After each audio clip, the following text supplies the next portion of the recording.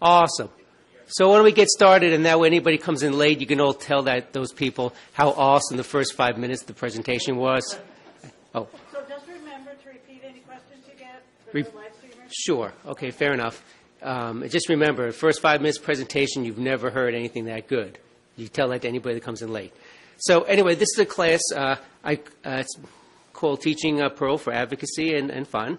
And I taught a class for Perl beginners end of last year. And I taught the class because I really believe that Perl is a great language.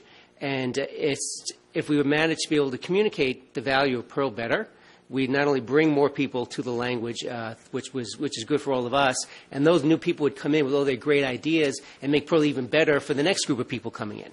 And I try to blog about it and do CPA modules and educate. Finally, we always keep talking about, hey, we should do more teaching. We should do more. Well, okay, I'm going to teach. So I taught a class. And to give a quick couple call-outs, I want to thank my company, Shutterstock. All the images, with the exception of 2, which I will point out in this presentation, are from our collection of images. And also, we're hiring. I'm being asked to say that. So that's jobs, MHTML. So that tells you we're using Perl, right? I also want to give a shout-out to General Assembly. That's the place where I taught the class. I appreciate them giving me a space and helping me with advertising and getting people to come in and all that. So that was really great. Go check out their website. I also, a couple more shout-outs. I appreciate Chromatic and the community for Modern Perl, the book. My students used it. It was great that it was free in EPUB, and they were so excited to see it on GitHub and to know that it was a collaborative project. It's just one of those things that makes Perl look like a really modern, happening place and not just stuff that people write crappy admin scripts in. Also, just the Perl org community in general for doing so much over the last few years to get us to the point where I could actually teach this class and not be completely like on my own from top to bottom in how to teach Perl. Okay, so end of the love fest. Let's hear it. What sucks about Perl? Don't be shy. Access. Keep going. No other implementations. No implementations. Come on. Ow. Come on. Keep going. I'm serious. All right. Let's hear more. Tool chain. Perl 6. Okay. So somebody said Perl 6, the P5P channel, the XS components. What else? Version numbers. Not enough people working. Ow. Okay. More. I'm sorry? Python. All right. So, no good grammars. I'm sorry, what? Oh, let's not name people. Okay, come on. No one uses it. Okay. It doesn't run on my computer. It doesn't run on Windows. Okay. It doesn't run on my my computer, period. Ow. Or it does. It's not good for mobile. You guys are great. You came up with more things than my students did. So I started my first class that way. The only difference is I actually had a board, and when they shouted out, they had to go up and write down what they wanted and what they were thinking. And why did I start my first class that way? It's a little amusing, but I have a kind of a point to it. I believe if you're going to teach, you need to understand where somebody's coming from. You can't just pour stuff into them. You got to know what they're thinking. And I really wanted to get at their ideas. When I say Perl, they came to the class, so they must be interested for some reason. But they got to have some lurking hesitancies. And if I'm going to teach Perl, I need to know what those are because the class has to be about that. I don't believe that teaching is about just pouring stuff into people's heads. That's not teaching. I think teaching is about inspiring people. And when I say, for me, what is inspiration is I do something and somebody else, they hear what I'm saying and they form their own feeling about it. Now, they're not going to form the exact same thing in my head. I can't take what's in my head and put it into their heads. But I can communicate something in such a way that gets them to create their own cool ideas about what we're talking about. And it's something that's meaningful to themselves within their own life context, within their own problem context. And I think that for me, teaching is about that. And I think Perl is a really fantastic language for working on problems because it's a language that really does get contextual and can work with a lot of different viewpoints. So I think that's, for me, my feeling about teaching really connects strongly with why I like being a Perl programmer. So I was saying, like, I think I need to inspire people to create their own ideas, and they help them to form those ideas into something real. And then, of course, along the way, I want to make sure that I help guide them so that as they try to make their idea real in the world, we don't create a big mess to get it to actually work. So as part of being a teacher, you want to inspire and you want to give a little mentoring, a little guidance so that they just don't get so far off the path that it's a lot of unlearning or they write a lot of, like, well, what we would call like messy code, right? So how do I go about doing that? I think for inspiration, I think you got to surprise people from time to time. Because they might think, wow, I didn't know you could do that with Perl. I think it's good to help people connect things. People remember things better when they're connected. Like the ancient Greeks, whenever they would go memorize like speeches, because they didn't have teleprompters, right? So they would have to memorize a speech, and the way they did it is they would all, like as part of their education and being a debater, they would stare at like a wall and they would memorize each crack, each crack connected to like a spot on the wall, and that spot connected to a piece of graffiti. And they would memorize that entire string, and when they went to go work on their speech, because they had that like whole like big idea, like picture in their head, they could put their different points in each one of those spots. And then that helped them to remember. And I think that like learning is that way, is you just can't throw out like a bunch of stuff at the wall. People are going to tune out. They're going to forget it. It's better to throw out a couple ideas and show how each idea is connected as you move along, because people will remember that.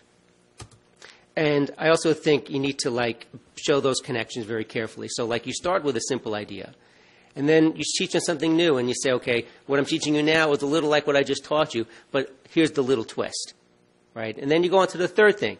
It's just like what I just taught you, but here's another little twist. That way people, again, they remember it, they see the connections.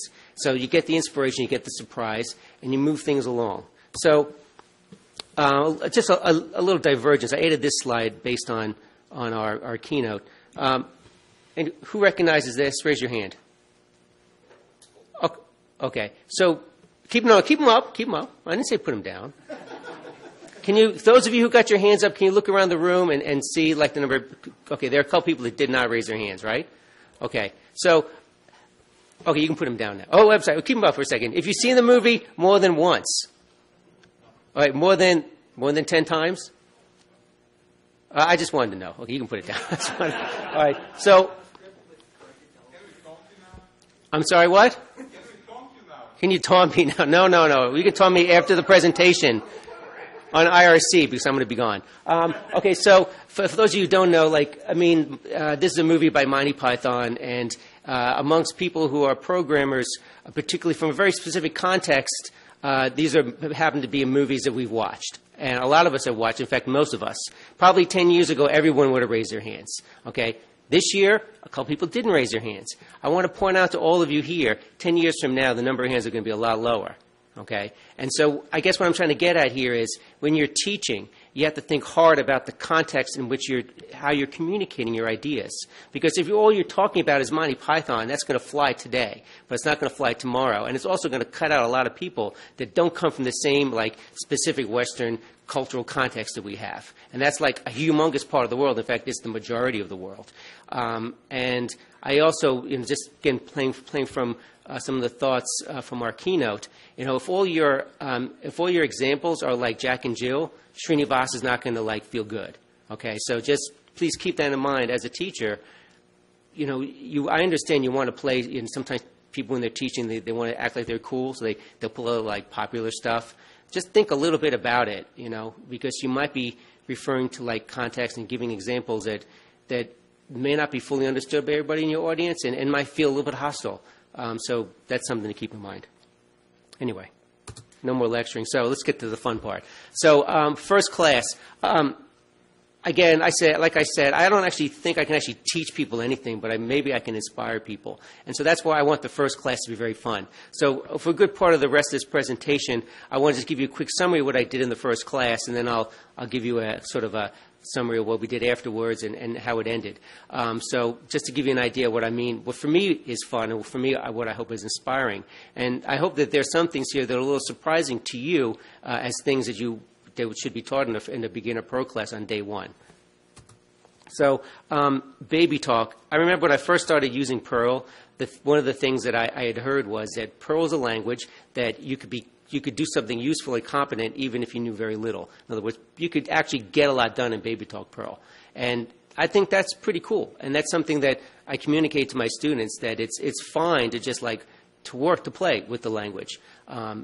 Children don't learn to talk perfectly. They learn to talk because they're willing to play with words and sounds, right? So let's make sure that when we are seeing people when they're starting off with their Baby Talk Perl, you help correct them, but don't shut them down, because that's where they're starting from.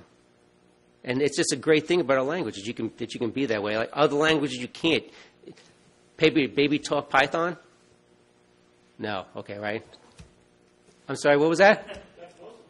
Okay. Let's not get into language debates. Okay. So this was the first thing that I showed them, because Perl starts at the command line, right? And I know there might be a few things in here that might be a little controversial, but I just chose stuff that I thought was decent to begin with. So I taught people, this is a command line application, and I actually ran it so they could see that I would type in my name, and bang, it would say, hello, my name. So in other words, it demonstrated, although this is a very simple application, I think it actually demonstrates a lot. It demonstrates stuff about standard input and standard output, and it talks about how to use a Perl module, and it's a basic script. I mean, there's a lot going on in here, and I could probably spend the whole rest of this talk just talking about this. Of course, when they saw it, they were a little, scared. So this was the reaction, and that's why I went through, and I probably spent a good 20 minutes just line by line or character by character basically explaining what that was. I talked about that Perl was a command interpreter. What does that mean? I got a little bit into what does it mean to be a dynamic language. I answered questions about that. People asked me, what's the difference between the Java and other things. So it was great. People spawned off thoughts, and we just went on about that. I talked about the command line switches you get with Perl. I mentioned a little bit about the module. There was that modern Perl, that M modern Perl. What does that mean? It means that Perl is a modular language. That's one of the greatest things about Perl, is that we have this massive open source repository, and you can just grab stuff.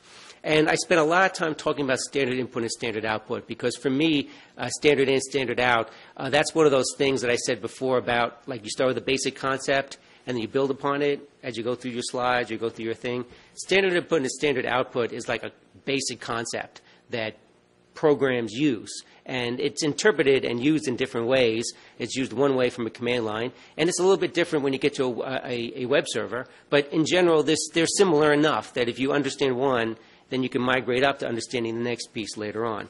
I also got a chance to talk a little bit about implicit arguments. I was really freaking nervous about implicit arguments, the @ underscore stuff. I thought that was going to be something the students had a lot of trouble with and would get confused about. So I probably talked about that a lot. As it turned out, it was one of the things they loved, so that surprised me. So then anyway, I took that and I said, okay, that's great. We have a one-liner, and if that's all the Perl you ever do and it's useful to you, that's awesome. But if you want to take it to the next level, let's write it as a script. So I took the same thing and I wrote it as a script, basically. So, and I got a chance to talk about what this meant, what the shebang was, and now that was put together. I spent a few minutes saying you might see some shebangs with user bin Perl as opposed to user bin in Perl, and kind of said you should do it this way and why. And a little bit about, again, implicit arguments, and now that got put together. I mentioned modern Perl. I know that may not be, again, that may be amongst this group, maybe one of the more controversial concepts, but what I wanted is an easy way for people who are coming to Perl to activate a modern Perl environment, and maybe there's a better option now, but back in November, it seemed to me like one of the better ones to make sure the strict and warnings and all those basic things were put into place. So, you could all hit me up later with your better ideas about it, but it was easy for them to remember because I called the class Modern Perl, so I said use Modern Perl. They even thought I wrote it, which I didn't. I didn't correct them. Although afterwards I showed them the CPAN, they found out that I didn't write it. So then here I ran the script, and again I did it interactively, and for the purposes of saving a little time, I won't keep jumping back and forth to a term, but I'm sure you can all imagine in your head, right, how that would work. They were happy to see that. So we went from the command line, we wrote it as a script. Okay, let's bump it up a notch. Okay, now I'm teaching Moose and objects in the very first Perl class. Okay, I think, and I was a little, again, this is something I was nervous about. I thought maybe they would have trouble. But actually, they understood most of this right off the top.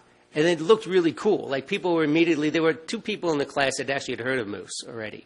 That's something that was cool about Perl. And we ended up talking about objects. So I spent a few moments explaining what objects are. And I just gave them the simple concept. It's objects are data with some behaviors wrapped around them. And we do that because it makes it so that you can hide the way the data works and you can change implementation without breaking all your code. And it's a fundamental unit of code reusability in modern programming. And I just stopped there. You can continue to argue about it. You can say functional programming is better. But for the purpose of the class, it worked for them. And like I said, if you're saying use Moose, you don't need to say use monoperl because use Moose turns the same thing on, which we all know it doesn't do exactly the same thing, but it does enough of the same thing that I could say that. And they understood what attributes were, and obviously required, and the RO read only. That's once I explained it, it jumped right out. I talked a little bit about subroutines. Most of the people in the class, even though they had not used Perl, they had done a little bit of programming, so the concept of a subroutine was already something they knew. And they'd known a little bit about objects from other programming languages. So they weren't complete programming newbies in my class, so that did help me a little bit. But I went right to it with the object because I thought that it was important to get people, like I said, I want people to get the idea, but I want to get them going right from the beginning. And even though there's a lot of stuff here that they may not fully get, it's enough like what I just showed them that they could see the connection, okay? And, how would we use it? I said, well, when you write something as a class, now you can reuse it. Unlike a script, it can only do one thing. Once you've written it as a class, you could use it in multiple contexts. So here's a script that uses what we just did and works basically the same way as the script we just did 5 minutes or 10 minutes earlier, but it's now as a class, so it's now reusable. Everybody thought that was awesome. Okay, even though it's a little more code, but they could see the advantage. And also at this point, there were people in the class who were like, "Wow, Moose and Perl, the language it looks more attractive than I had been led to believe." So I think it looks nice, but I know people have different feelings. Anyway, and so anyway, we ran it and it worked the same way. I wanted to teach objects right off the top because I wanted people to have a concept of building blocks. One of the most important parts of Perl is that we encourage people to think of your applications as CPANE modules, whether you're going to put them on CPANE or not. You should write your applications that way as reusable bits of stuff, okay? And so think about building blocks right from the beginning. And if you don't totally get objects, you can cargo cult a lot of stuff and actually maybe talk your way through a lot of it as well. So this is the first slide that Shutterstock didn't. I probably shouldn't show it. I don't have copyright to this. But, you can't read that, can you? It says those were the droids you were looking for, if you can't see it. Now, I guess I probably shouldn't be using a Star Wars thing, but I guess it's pretty well known in the world, right? I don't want my students to regret later on that when they write a lot of code and they're down the path and they've probably written, maybe a couple thousand lines of code, if they haven't been given like the right conceptual tools, they will written a big mess, and then they're going to be regretful. Anyway, another thing that was great about writing stuff as a class is that, now you can write a test case. So I taught them test cases in class 1. And again, there were some things here they hadn't seen before, but basic Perl testing is pretty simple, really. I got an opportunity to talk a little bit about the package names, and, when you want to use something, you say use it. All right, that's pretty obvious. And the test cases are assertions. In this case, I'm saying is something something. That was also pretty understandable to them. And this was a great opportunity to step back and say, hey, you wrote something as a class, as a reusable piece of stuff. You were able to use it for your script, and now you can also write a test case for it. Okay, so that was also, in other words, you could write better code right from the beginning if you do it that way. And they liked it in general. They liked the idea, how that went together. And I showed them how the test case run from the command line. Then, again, I wanted to bump it up one level. Got the same class. Let's write a website. I asked everybody in the room who had written a website before. And in Perl, nobody rose their hand with that. And so I showed them Plaque. And I'm going to assume most of us in this room here are familiar enough with Plaque that this will be meaningful to them, to all of you. But they were psyched that you could write a Perl website in a few lines of code. Like, somebody in the class actually said, I'm paraphrasing it, I don't have to spend 3 days compiling Apache and mod Perl to be able to like write applications for Perl that sit on the web. And I said, no, all you need to do is return a subref, okay?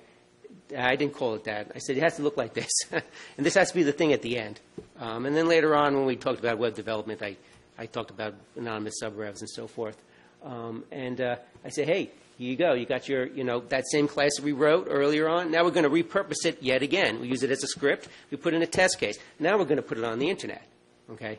And I spent a moment just talking about what Plaque was and how simple it is. And this was also a great opportunity to talk about standard input and standard output for the web because, you can think of HTTP in the standard input, standard output manner. The only thing you need to think about is that with the web, you have the HTTP header, so that's a little bit of additional metadata. So that's sort of how I explained it. I said it's just the same thing, except there's a little bit of extra stuff there, metadata stuff, and think of them as almost two separate parts of the message, right?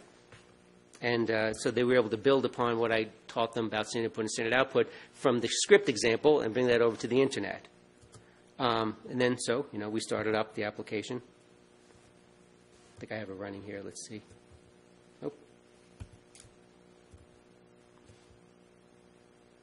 Oh, I got that one running. Sorry.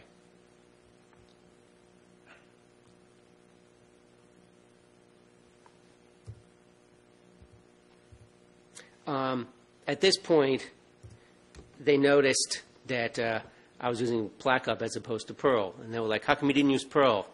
And so I stopped and explained what Plackup was as basically a wrapper around the Perl interpreter that created a web context. I didn't say anything more than that. And I got the opportunity to talk to them about Perl doc. Or they go to MetaCPAN and look up stuff. So if you ran into anything about Perl that you wanted to know about, here are the two resources that Perl programmers generally use in order to find out the answers to those. And they all wrote down metacpan.org to go look up things. So that worked out pretty well. And, okay, here's the running website. It would look like this. Okay. At the end of the first class, I knew that there were a lot of people that were auditing the class. They only signed up for class one. They only paid for one class. So on the assumption that people might not come back, I spent the last chunk of the class talking about where they could go to learn more. I pointed them at the Modern Perl book. I talked about Task Kensho. Everybody know what Task Kensho is? You know what it is. Stand up and tell people. Okay. Just simply, Task Kensho is, the way I described it is, a bunch of modules. We know that on CPAN there's a lot of different ways to do things. Task Kensho is an attempt to write down ways to do common things, like build web applications and send emails, that you probably won't get laughed at if you used. Okay. But there may be other options. You may find things you like better. But if you use those things, no one's going to say you're stupid. And I pointed them at Perl.org. I gave them a list of additional books and talked about IRC. I said that although there are a lot of mailing lists, for better or worse, the Perl community seems to use IRC mostly for talking and so forth, and that I encourage them to go there and to be to become part of it. So that was sort of the end of the first class. For the remaining classes, I tried to build upon that. I talked about, in the second class, I talked about Perl history, and I spent time teaching people how to install Perl. I then taught a class on what I thought of as the minimum, syntax you needed to know. I actually did teach them more Perl than I knew in my first paying job. At my first paying job, I didn't actually even know how to write a Perl subroutine, so I taught them how to write subs. They already knew it, but so I taught them basic syntax, different kind of variable constructs, the difference between a hash and an array, and how they're similar in some ways and different in other ways. And I gave them a lot of examples. And then I went on, and we went on to build an application. We started building an application that we then stuck with building that application for the rest of the class. I think that worked really well because it provided a sort of continuity from that class going forward. Basically, I started with who here's interviewed at Shutterstock? I didn't interview you, did I? When I interview at Shutterstock, I give a kind of a quiz to people to build a small application. So we basically built that application together. And we kind of grew it over time, and we worked on it, and we tried to make it better and to make it follow community standards. I did a class on the most common solutions or commonly accepted solutions to common problems, like opening files and parsing CVS data and scraping stuff from the internet. And I introduced DBI, and I talked about a little bit about DBI's class as well, just to talk about databases.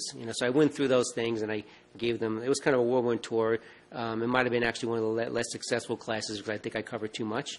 I did spend an entire class eventually talking about objects, but within the context of the application that we were writing together. And the seventh class was like a workshop. We just all played with the little app, and I kind of challenged everybody to make weird different things with it to see what they could come up with. I spent the last class talking about all the stuff that they shouldn't do, that they'll probably see in code they have to work on and get paid for.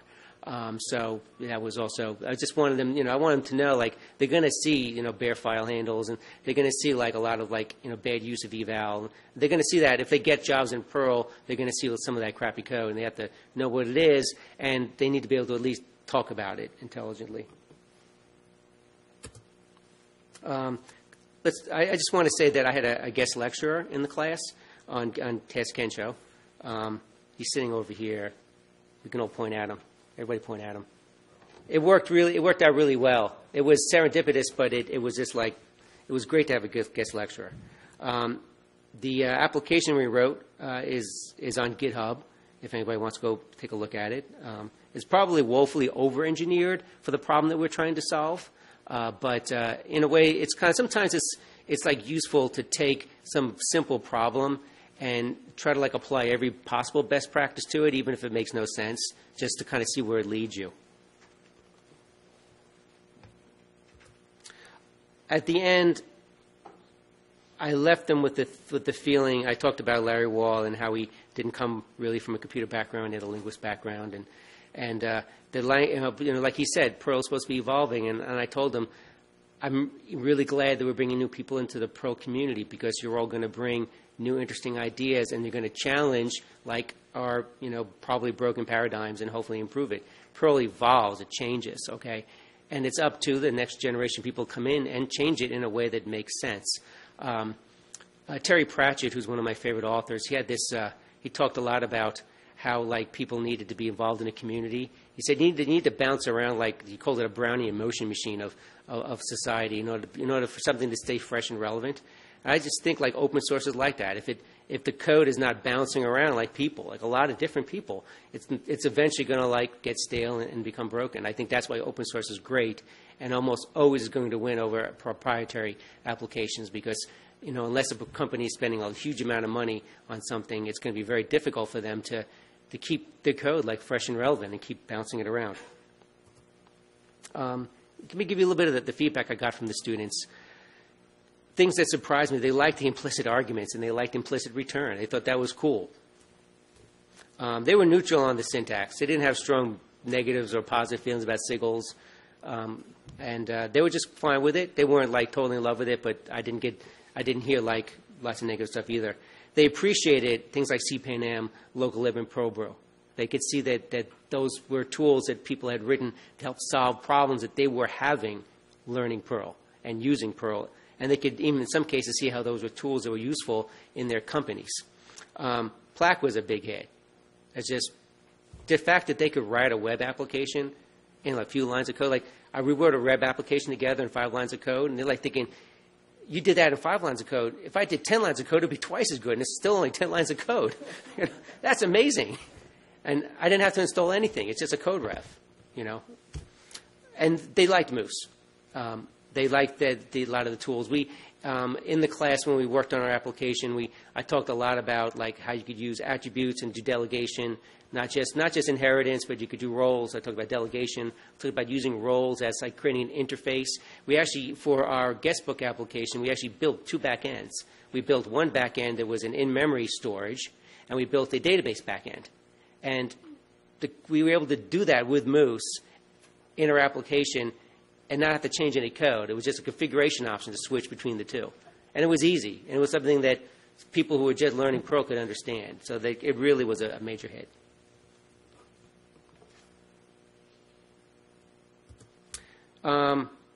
Things that were difficult, they did still have trouble installing Perl, and they did bump into problems installing CPA modules. Conceptually, local lib was a little difficult. I probably re-explained it several times in order to fully get it. I know that now Perl Brew can install CPA and has local lib built into it, so that's definitely going to help. When I taught the class last year, there were separate tools that had to be installed separately, okay, in order to be able to get going with it. So that was a little more troublesome for them. I was able to eventually get them, in our application we built a make file to properly manage our dependencies, and they could use that and they could see how it could work. But it was still a little bit more difficult to get off the top. They appreciated that the Pro community was doing a better effort at making good documentation and doing things like the Modern Pro book, which would be free as an EPUB, and it's on GitHub. But in comparison to like the learning tools for other languages, we still have work to do. It wasn't a criticism. They were just simply pointing out, we see that, a lot of work has been done, particularly in the last just even 1 or 2 years, but we're still not quite there yet with that. That's just honest feedback. So what would I change about my class if I was going to do it again? I'm hoping to do it again this summer. I don't think I changed the first class. The first class was awesome. I had tremendous fun. And another thing I always tell teachers, if you're going to be a teacher, if you're not enjoying it, then either don't teach or teach differently. If you're not enjoying the class, they're not enjoying listening to you, right? So, and I'm not saying don't be nervous and stuff. That's fine. That's like human. But if you're having a bad time, they're definitely having a bad time. So I wouldn't really change the class. The second class, I think I should have focused just on getting Perl installed. I did a lot of stuff where I talked about the history of Perl and all that. And at the time, I thought it was valuable, but now I'm thinking back. When I first started programming Perl, I didn't know anything about Perl history, and it wasn't important. Things that really were tripping them up were like getting Perl installed, and I should have spent the whole class just on that. I ended up spilling over into the third class, and I got tons of emails from my students about the continuing trouble getting Perl installed, and I'm glad that enough of them stuck with it. For the third class, it was really dry because I was just I was basically just saying, here's what arrays look like, and here's what hashes look like. I didn't provide a fun context in which to learn the things. I just thought it would be I'd throw them up on the wall and we'd move on. I guess if I was going to do it again, I think I would probably find a script, like an old script that I wrote that maybe isn't particularly great, but it had a lot of different stuff in it, and just go through it and explain how it worked. I needed to provide some sort of a build context. In fact, the fact that I went and for the third class going forward, we started building an application together, and we stayed with that for the rest of the class was my feeling at the end of this class is that this was just too dry. So something to think about. I mean, if you're going to be teaching class for an hour and it's going to be, just spend some minutes thinking about the material. I could have made better use of social media. My students did email me, but, I don't know. I could have got the stuff up on GitHub more quickly. I could have done more with Facebook or Twitter or any of those things. It would have had an impact beyond our small group, I think. The guest lecturer thing was a hit.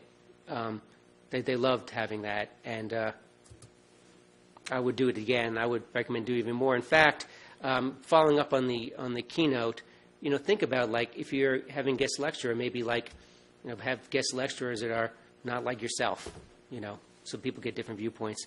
Okay, I have to say system Perl minus, man. When I was teaching them how to install Perl, every time they had trouble installing Perl or using CPAN or something, I went over to their computer and looked at it. It was because they weren't doing what I told them to do, which was pretend the system Perl wasn't there. They were trying to short-circuit what I was telling them to do, which is install Perl from scratch using Perl Brew and do these other things. They're I don't really need to do that. I already got Perl installed. I'm going to bypass. And then they would get into trouble. Just the fact that it's there is just screwing people up. If you teach a class in Perl, you just shout it. Pretend the system Perl is not there. It's not useful for development. It's there for system use. If you try to short-circuit what I'm teaching you here and just use a system Perl and you're going to install modules into your global directory or install some into global directory and some into your local lib, it's going to break and you're going to be unhappy and then you're going to raise your hand and ask me to help you. And, anyway, just my rant. I kind of feel like I probably should have done more handouts and takeaways. I didn't because I'm we're not in the modern age. Do people want paper handouts? I think I probably should have. I should have given them something with the URLs and addresses and things written on it, particularly for the people who came to the first class that audited and didn't come back. It would have been great. It may have helped them if they wanted to continue to learn on their own.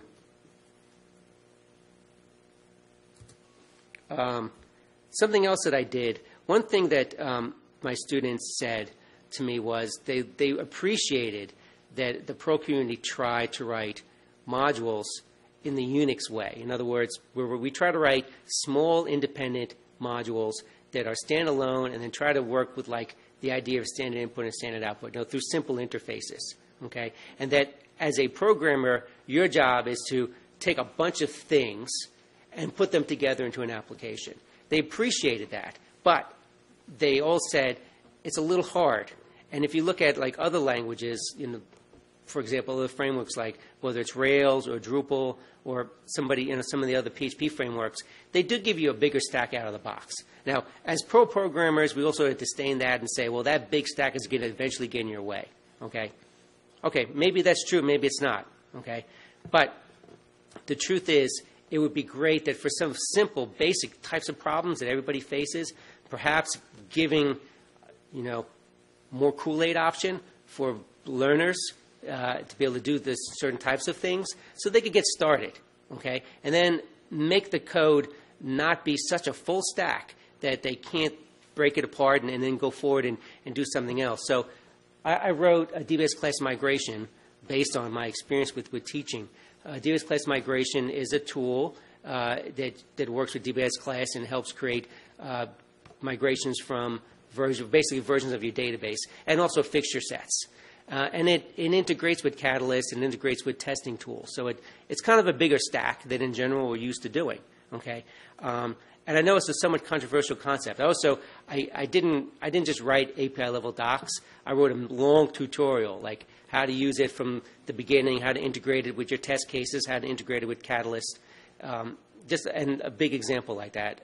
I did that because my students were giving me the feeling that that's really what they wanted more of that. They didn't want Perl to become like Drupal or those things. They liked that Perl was independent, and they could see that that's how CPAN is able to scale the way it does, because we try to do a lot of small things well rather than try to do one humongous thing. Okay? Generally, those huge projects don't fly so well in Perl because we don't get enough stickiness to keep them going. But lots and lots of little projects that are smart and work together, they're able to be maintained.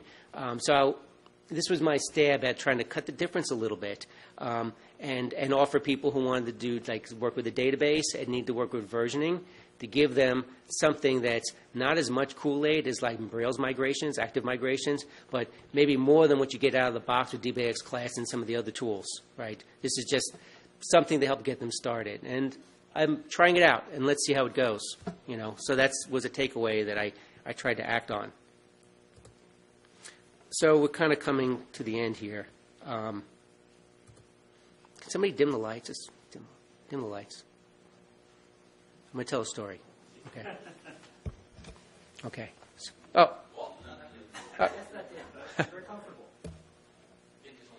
Okay, all right, fine. Good enough. Okay. That's fine. One more time. Okay, anyway. Okay, so not in my current job, but at a previous job, I was in a company that was really psyched about Perl. And we were using modern Perl. Like we were using Catalyst and we were using Moose. We were using, DBS class and a lot of other projects that we're seeing. And we wrote our application like a CPAN module. We did all those things that you're supposed to do. And we all loved Perl. We thought Perl was great. And I remember my boss was sitting there and he was on the phone to one of his friends who was not a technology person but wanted to learn programming. He was a manager, or she was a manager, I'm not sure, and was feeling like they wanted to learn programming so that they could speak better to their programmers, right? They just wanted to learn enough so that they could be on the same level. And that person was asking my boss, like, how could I write Perl applications? And I could see like the look of anguish on my boss's face was just like it killed me, and I could feel it too. He was a Perl newbie, somebody who knew very little about programming, but was smart and was involved in technology, wanted to learn Perl, and at that point in time, we did not feel that we could say, yes, here's something you could go do and learn. We just weren't there, and it's really, really, really sucked that, he was like, well, I guess you could look at some Python stuff because, because there's tons of documentation for Python. Python focuses on learning. That's just the truth, right? And after you put that on the phone, it's like, that sucked. I can't, tell somebody that it's easy to learn Perl, and I couldn't disagree with him at the time. But I feel better now. We can turn the lights up. Turn them on now. I feel better. I think we have a long way to go. We're still in the infancy in many ways, but I think it's more hopeful. I was able to teach a Perl class, and I had help. I didn't need to do it on my own. There were resources, right? And there were cool things on CPAN that I could pull out. And there were cool things like Plaque and Moose and other tools that I could show them that got the students excited. They were like, I could do that in Perl? I can't do that in some other language. And they, CPAN M, Local Lib, think tools that were there, like Perl Brew, make it easy to install Perl. They appreciated those things. We are now at a place where I could teach a class in Perl, and you could teach a class in Perl, and not have to just feel inferior about it. You could go with it. Questions?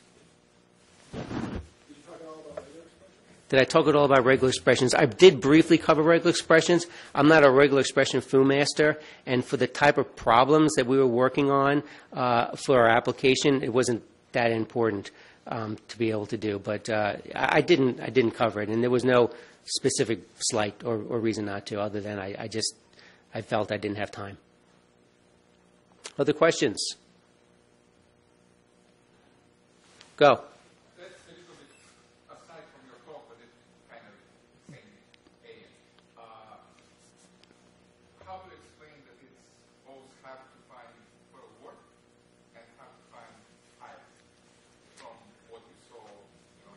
So the question is how to find Perl jobs? No, why is it hard to find Perl jobs, and at the same time it's hard to hire Perl jobs? Well, hard to find Perl jobs.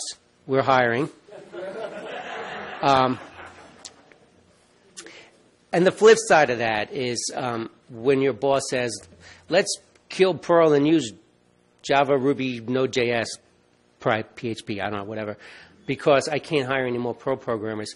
I think we should take it seriously, okay, because I just recognize there are people that know Perl, but the number of people that are really good at Perl is probably not as high as we would like to be. So let's just be honest about it. But what I try to come back is I have two things I come back to is you have to ask yourself, how many Perl programmers does the company really need?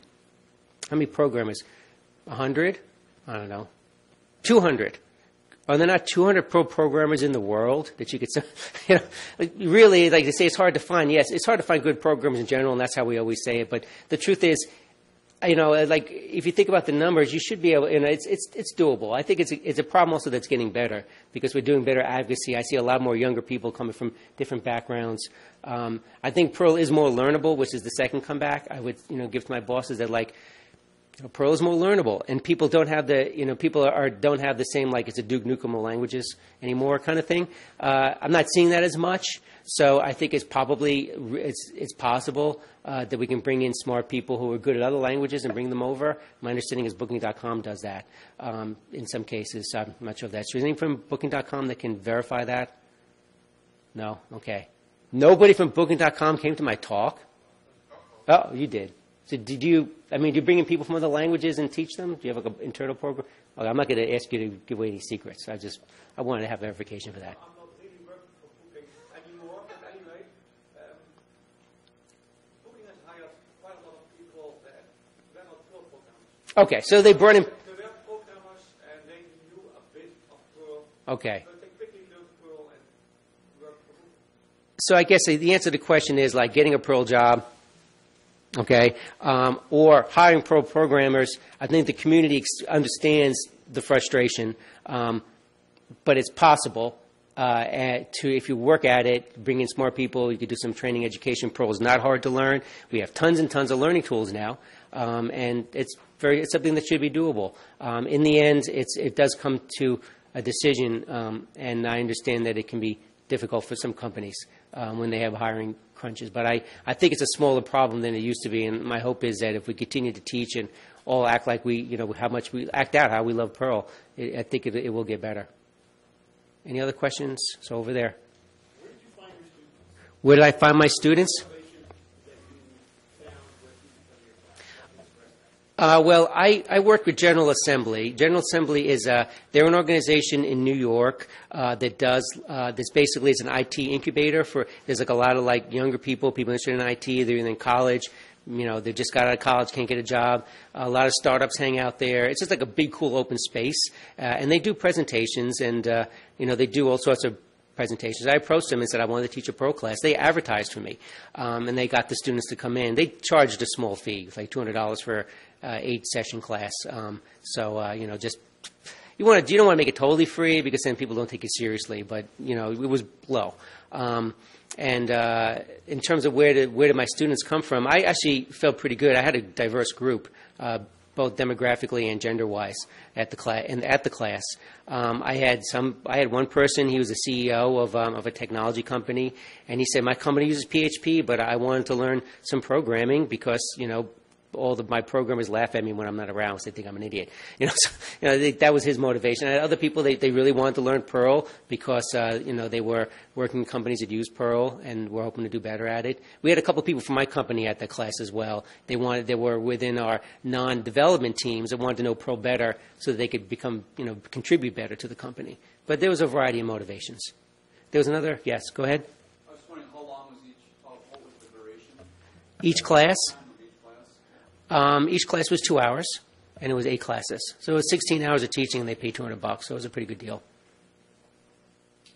How many students was it? It varied. I had a lot of students for the first class because they let people, I think, do the first class for $10 or something. So the first class was about 16 or 17, and the numbers went up and down. They dwindled and raised. I think on average I had about 10 or 11, which is what it is. I would have preferred to have been higher, but it wasn't terrible.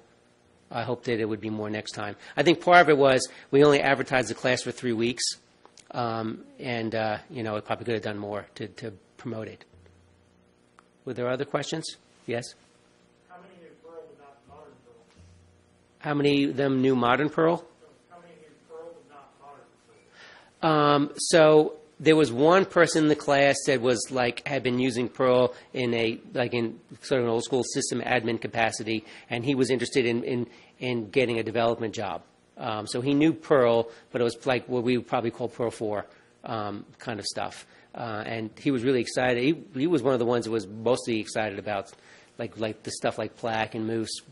He had heard of it. He had thought that it was hard, and it wasn't. It was easy. Any other questions? Sweet. Thank you all very much. And I promise I'd say it 4 times. Shutterstock is hiring. If you're interested in applying, you can talk to myself or any of the other Shutterstock people, of which several are here in this room. Thank you so much.